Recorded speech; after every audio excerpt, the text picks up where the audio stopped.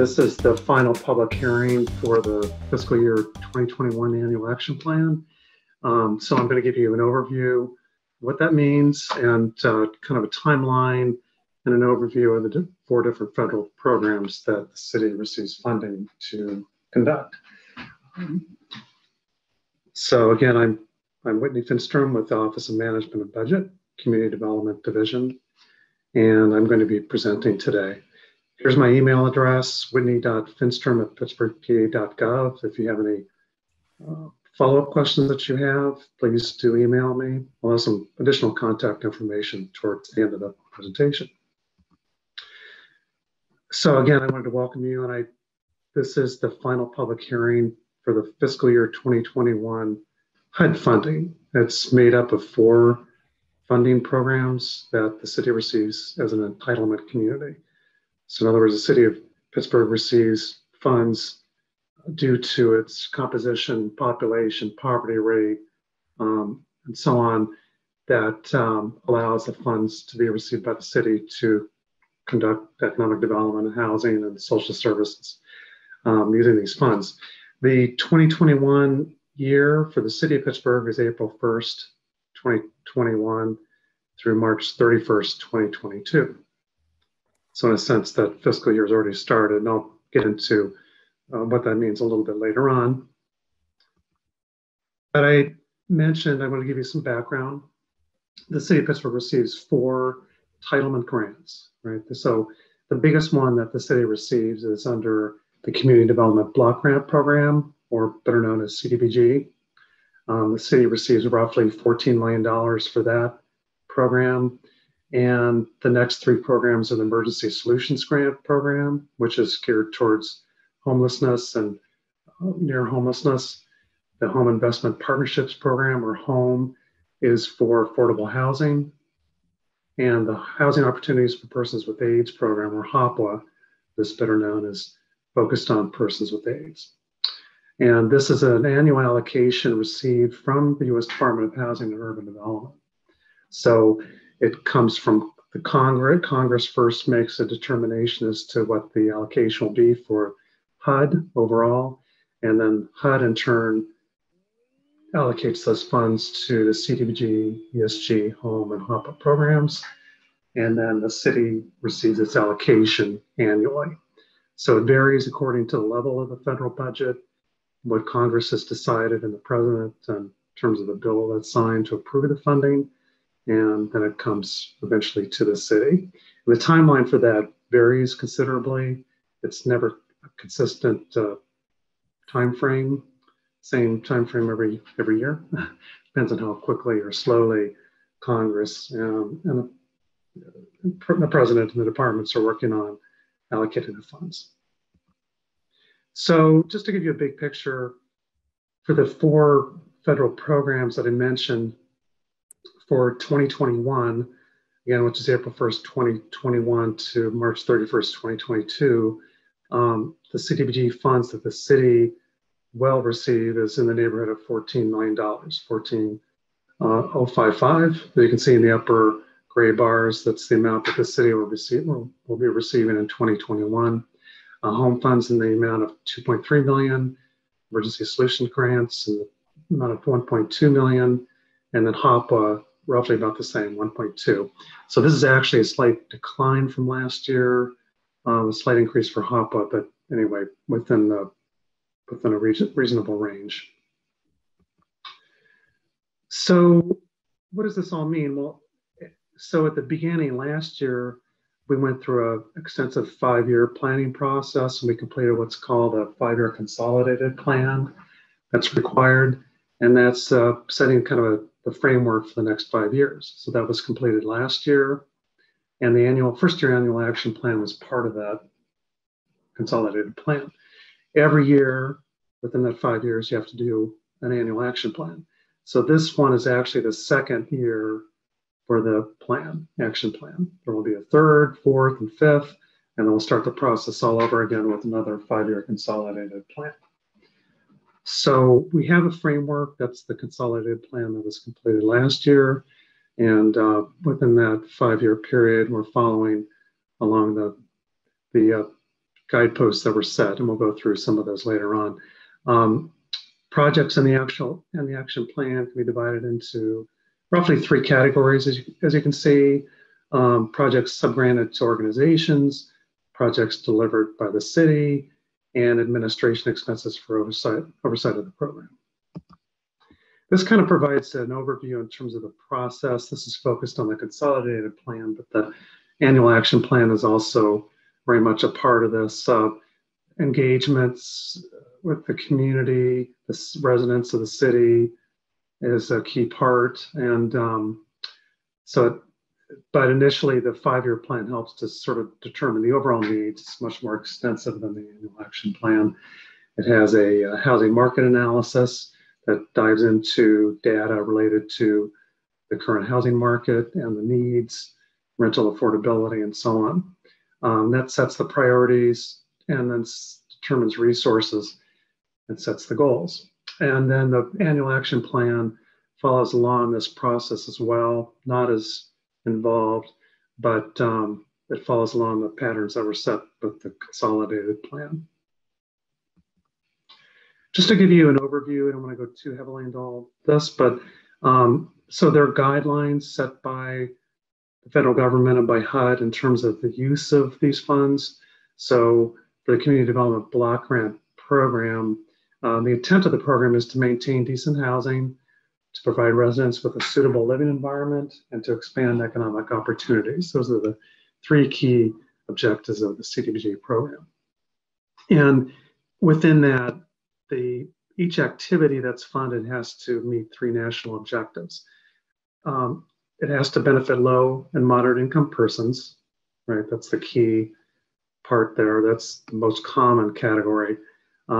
It needs to, one of the others is to prevent or eliminate blight, so that a demolition program could fall under that, or meet an urgent need. Usually that's used for a natural disaster such as a hurricane or tornado, or the COVID-19 crisis. That category was used for emergency assistance to food banks. So there are it's fairly wide latitude in terms of the use of CDBG funds, as you can see, within some specific guidelines, but you can acquire property and relocate and demolish properties, rehab properties, construct facilities. You can assist with public services. There's a 15% limit to that. Energy conservation efforts are also included, and economic development and job creation and retention are another key component. There are ineligible uses of CDBG funds too, again, set by the federal government and HUD. You cannot use the funds for government buildings, political activities. You can't provide certain income payments or construct new housing. Again, this is just for CDBG funds. You can rehab housing, CDBG funds, but you cannot construct new housing. The second program is the Home Investment Partnerships Program, or HOME. And as you can see, this is restricted to construction or rehab of housing for low to moderate income persons, or for down payment assistance for qualified first-time home buyers. And it can be used for both owner-occupied as well as renter-occupied housing. And there are income guidelines for the HOME program as well. And that's to provide safe and decent housing for low moderate income persons. That's really the key. And we've kind of gone over those components. The Emergency Solutions Grant Program is, as I mentioned, is strictly limited to serving homeless or those who are in jeopardy of homelessness. It's authorized in the late 80s. There's a formula grant that's used to award the city of Pittsburgh funds for this program. And there have been some modifications through the 2011 Earth Act, which modified the eligibility for the program. Just to give you a quick overview in terms of a couple of the types of activities, there's a program called Rapid Rehousing, which provides tenant-based rental assistance, or better known as TBRA in our acronym world. There's also street outreach efforts that are a major part of the funding.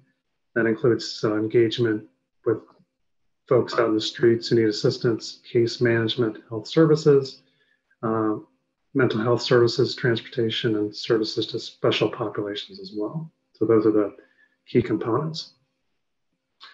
And finally, the HOPA program is by nature of the term, is for persons with AIDS assistance, and this program provides short-term rental assistance, mortgage and utility assistance, long-term tenant-based rental assistance, or TBRA, permanent housing facilities, and services. Could be health services or counseling. So stepping back to the 5-year plan, these were the high priority needs that were identified for the 5 years, 2020 through 2024. And these kind of provide the framework for the subsequent years for each of the annual action plans. We'll go through those because these are the priorities that were set during the development of the 5-year plan and inform the annual action plan. So the housing strategy, there's a need to improve the quality of the housing stock in the city. And that can be done through increasing the supply of decent, safe, and sound accessible housing for homeowners, renters, and home buyers. And then in addition to that, there's a homeless strategy to assist persons who are homeless or at risk of becoming homeless. The other high priorities included assisting persons with special needs. That includes elderly, frail, persons with disabilities, persons with HIV/AIDS, victims of domestic violence, persons with substance abuse issues or other special needs, community development strategy. We need to improve the public and community facilities. This could be parks, public recreation facilities, infrastructure, public social welfare services, food programs, public safety, clearance, and basically to improve the quality of life for all residents throughout the city. And another key component, high priority, is economic development, right? To increase the employment levels, increase job training, technical assistance, workforce development, and economic empowerment of all low and moderate income residents in the city. So just to go back, these are the high priorities that were identified in the 5-year plan that helped inform the 2021 annual action plan and the 2nd-year plan. These are fairly broad and encompassing, all-encompassing, but it's because there are a lot of needs that exist, and it provides the latitude to adjust funding based on the needs in any given year. Because at the beginning of the 5 years, who would have known that 5 years ago before that there would be a coronavirus crisis? So these allow for some flexibility in terms of the federal guidelines. A key part of this process too is to understand the needs.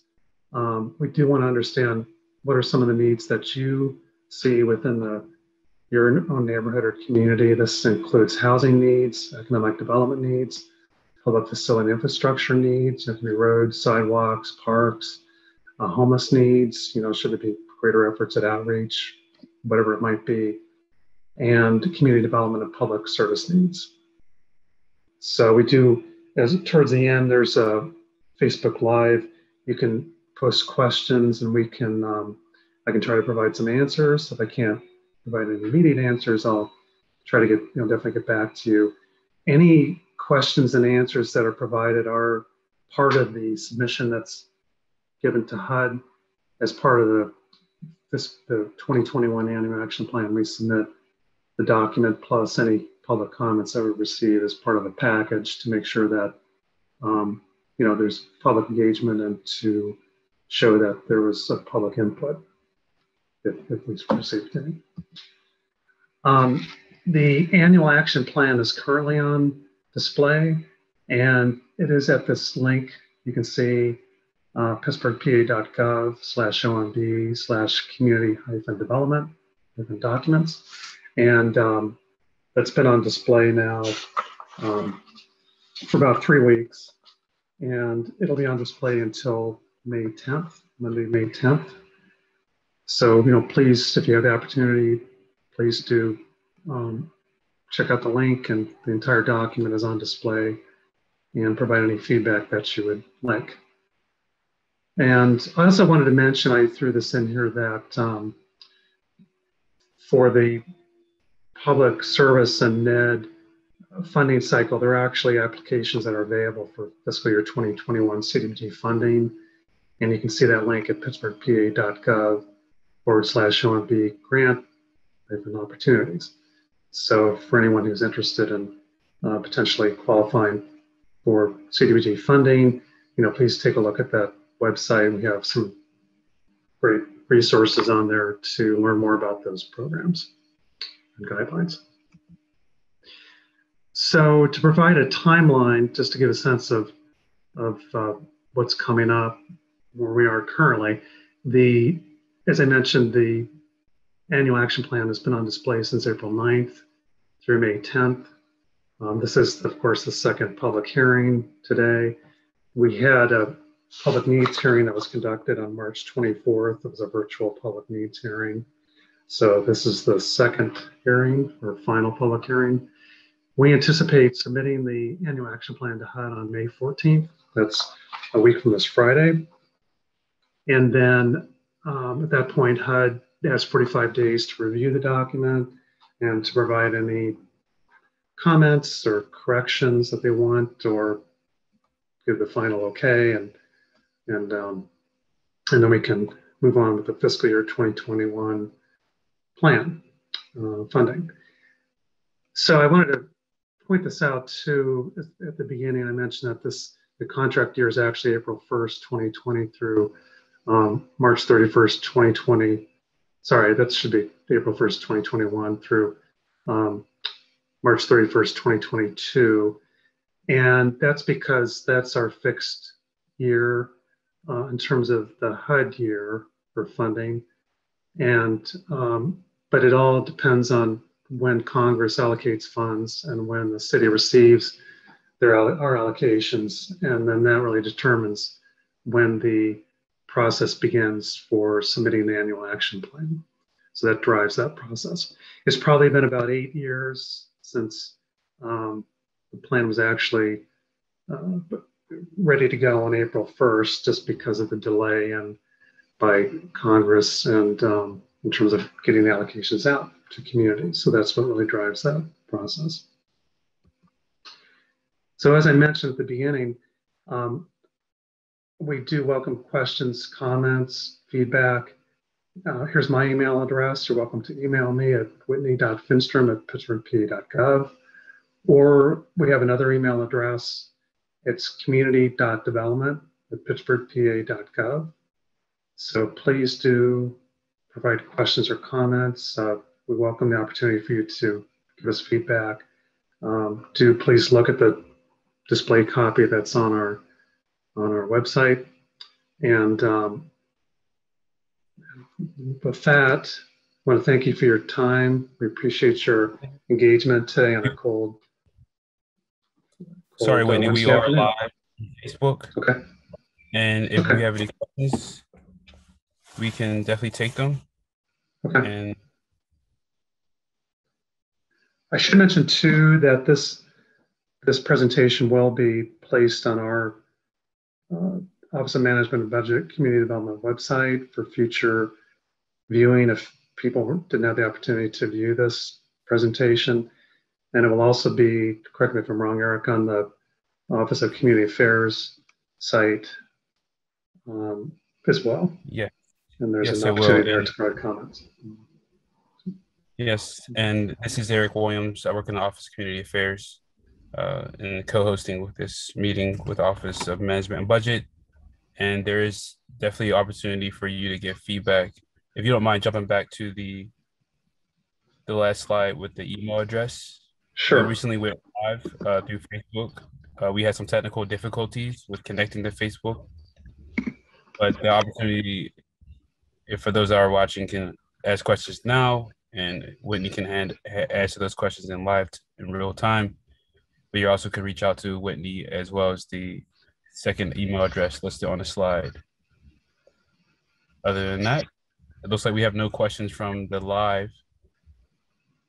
And as Whitney said, this meeting is recorded and will be shared on the city's YouTube channel, as well as Office of Community Affairs social media pages, and the Office of Management and Budget's website, so you can review it and ask questions and voice your concerns there as well. Correct. Yeah, thanks, Eric. I appreciate it. So we have had people comment later on, once it's posted. As was mentioned in Facebook, there are comments that people can provide. So please provide any feedback you'd like. I will go back to this slide. Here's the display copy. It's available right at this link. And again, this will be posted on our website. And the document itself is on our website as well. So, please do take a close look, provide us any feedback or input that you'd like.